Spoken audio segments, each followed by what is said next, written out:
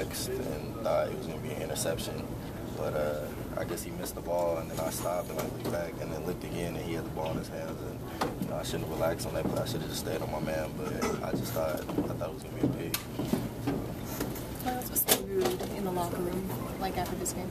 It was more just, sadness for the seniors, not being able to go out with a win on, their last time they were playing on the Rose Bowl. That was kind of it.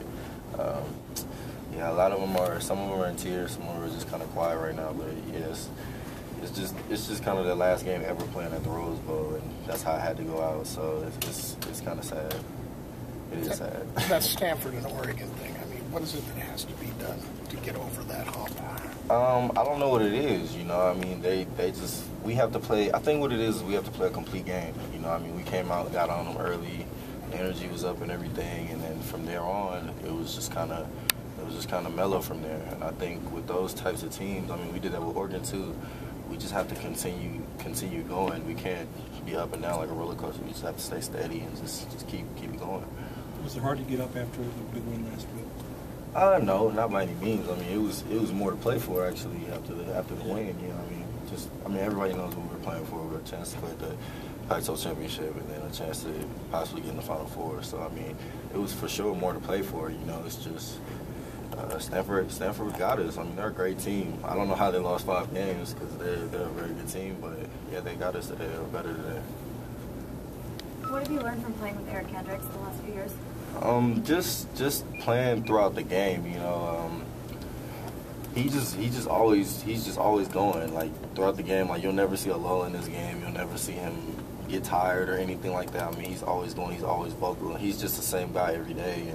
That's really what, as a young guy, that's hard to try and do. When you're young, you're emotional, but he's seen it all. He's seen the ups and downs of the program, and he just knows how to stay steady and just keep his composure. And that's one thing that I'm gonna miss. I'm really gonna miss playing with him. I got one more game left with him, but yeah, that's one of the main things. And then just what he brings to the game. He's always leading the team in tackles. He's a great player. Given all you all to play for, how shocking is it? Not necessarily shocking, just more disappointed. We knew we had at stake. The energy was there. The energy was there. We knew what was to come, and we just didn't execute today. Stanford's a great team. You gotta give credit where credit is due. So they just had us. With all the expectations, did this feel like a Pac-12 title or bust kind of season?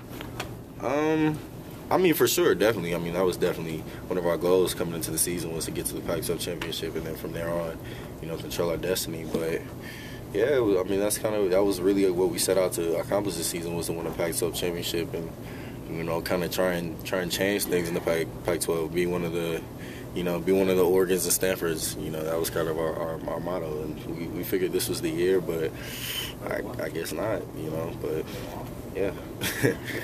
What do you kind of see as being the next step you need to take to become one of those Stanford Oregon teams? Next step really is to just kind of recuperate, and win our bowl game, and then come back next year. And we gotta. I think we just gotta step away from the expectations. We gotta go back to that UCLA team that was just nitty gritty. That didn't.